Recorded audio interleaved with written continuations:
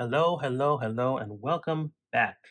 We have another couple of betas out this week as summer is coming to a close. That means today we have iPadOS 18 Beta 8 and iPadOS 18.1 Beta 3. So let's start with iPadOS 18 because just like the last beta, and honestly the last couple of betas before that, there's not really any new feature changes here. Basically, these releases have been bug fixes, which is why I didn't even do one for Beta 7 because there's no new features. And these have been bug fixes as Apple is getting iPadOS 18 ready for the launch in September. So that makes sense. We're not going to see a lot of new features here. That being said, iPadOS 18 hasn't been particularly unstable, so I can't even say it's getting more stable. It feels ready to go to me, at least for the things I've been using this device for. We have the September iPhone event, which was just launched, which wouldn't be that interesting, except for now there are rumors that we may see an update to our beloved iPad mini at this event. So that's pretty exciting. We'll keep an eye open for that. But that's really all there is to say on iPadOS 18. It's really starting to come along, at least for me. And I'm looking forward to getting it on my primary iPad in a few weeks when the release candidate comes out. So now let's jump to iPadOS 18.1, where things get a little more interesting. As you know, the 18.1 branch is where the Apple Intelligence features are, the first features that are going to launch in beta this fall. And those are mostly around the writing tools to this point, the various proofreading and rewriting capabilities. In Beta 3, we get a couple of improvements.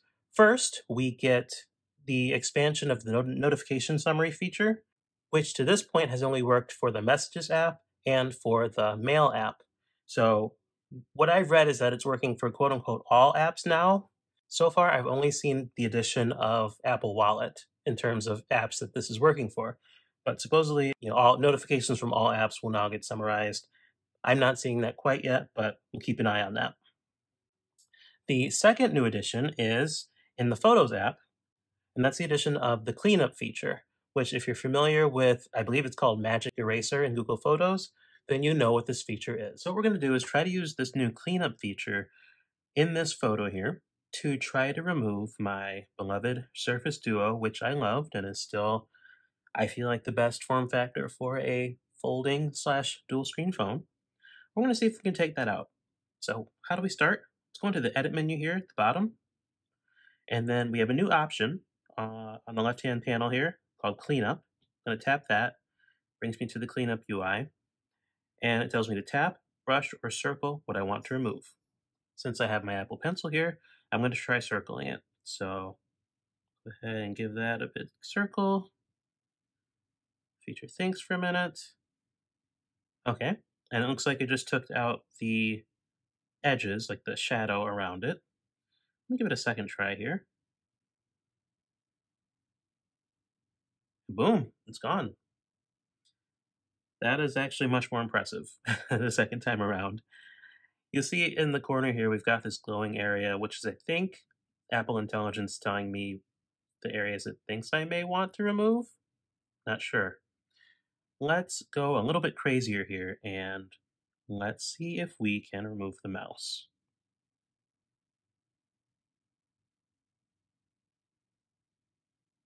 Oof.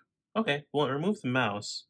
Not sure what's going on here with this green splotch, but easy enough to get rid of. It's not perfect, but for my needs, this is actually more than enough. I'm able to hit done here when I'm done, and there's a big reset button here that persists even after you come out of the edit mode. So if I really wanted to, I could revert all of these changes back. I don't in this case. So supposedly, if you try to apply the cleanup effect to a face, it'll blur it out. So let's see what that does. I'm gonna just really give it to my face here. Just do that. See what happens. Oh, that's actually kind of cool. In a way. I wonder if I try one of the dogs.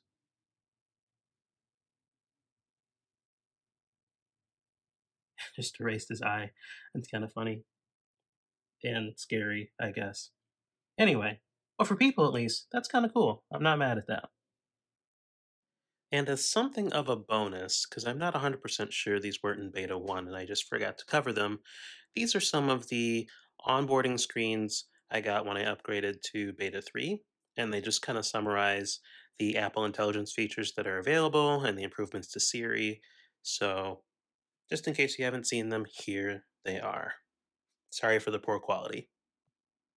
And folks, I think that's really going to do it for this one. Short and sweet, not a lot to talk about here. So, we'll keep covering betas as they come out until the final iPadOS 18 and 18.1 releases are out, but it's going to do it for this.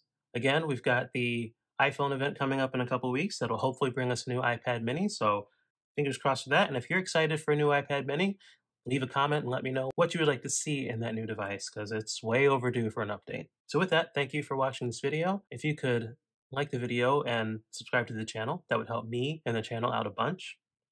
Make sure to follow me on social media at SlatePad. And with that, I'll catch you in the next one. Take care now.